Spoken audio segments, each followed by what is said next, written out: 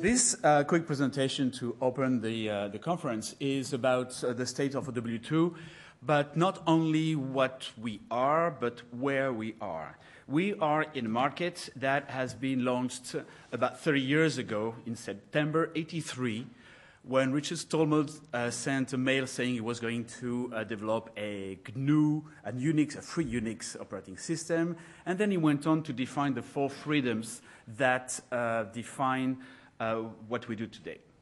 The first freedom is the freedom to use the software for whatever you want to do, which is something you cannot do with proprietary software. The second freedom is the freedom to study the software, to look at it and to adapt it to your needs, which is something you cannot do with proprietary software. The third freedom is the freedom to redistribute copies of the software you've been using against something you cannot do with proprietary software. And the last freedom is the freedom to modify that code and to redistribute modified copies of this code, which is something you cannot do with proprietary software. And these 4 freedoms have had the power to change the way the software industry is operating. That defines free software, and free software has evolved through dubious ways into what we call commercial open source. Commercial open source is now taking market shares in the software industry to the point that in any product category or segment categories that had been defined by proprietary vendors, now there is an open source alternative. The whole market is shifting to open source. But you might say this is more copying. These product categories that have been defined by proprietary vendors are now emulated and reproduced and developed under new rules by open source software vendors.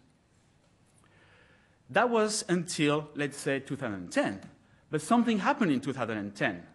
And we realized that with cloud computing appearing and all proprietary vendors taken by surprise, open source is now racing with proprietary vendors. We are innovating. And that's why we've chosen this theme today, open source, the innovation drive.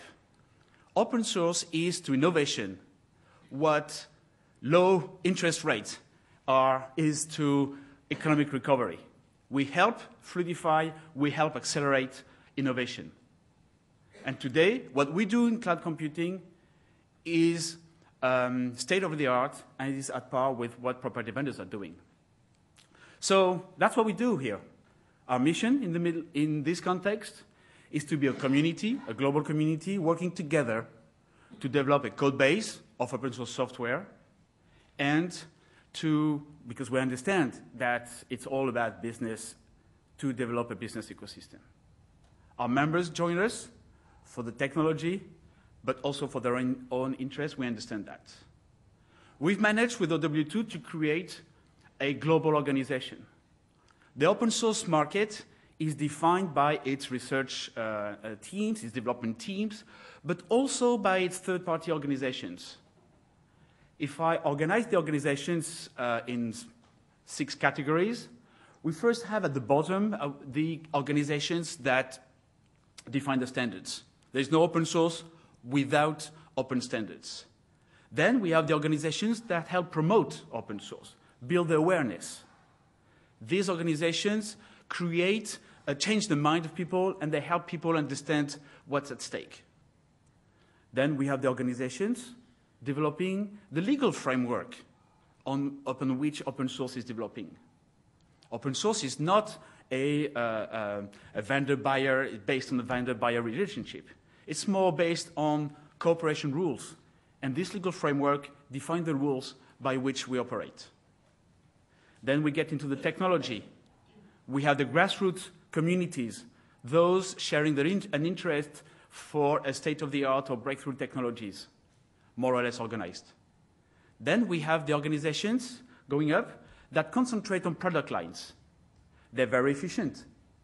They develop a narrow set of technologies. But when you look at them, you realize that they are controlled by a private company. And those organizations are controlled by private companies have to follow the stakes of the private companies.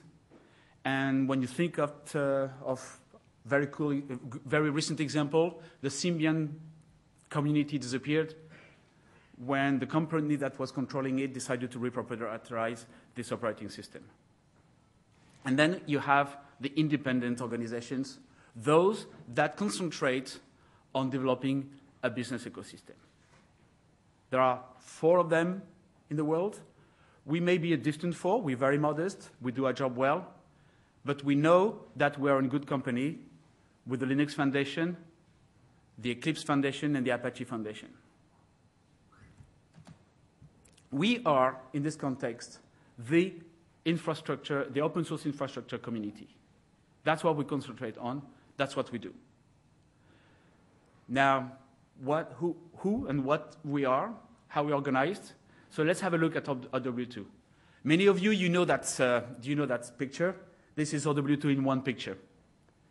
We start with the code base. At the center, we have the code base. We do not exist without the code base. That code base is developed by a community. That community works in the framework of activities. Everything runs smoothly because of our open source governance, and we keep our independence because our members pay their fees. So what do? Our code base. We have today, we count 116 projects on the code base. About 1/3 mature, 1/3 in incubation, 1/3 in archives. The mature projects are those that lead OW2 today, but those in incubation are those that represent tomorrow's OW2. In since last OW2 conference, we accepted 9 new projects.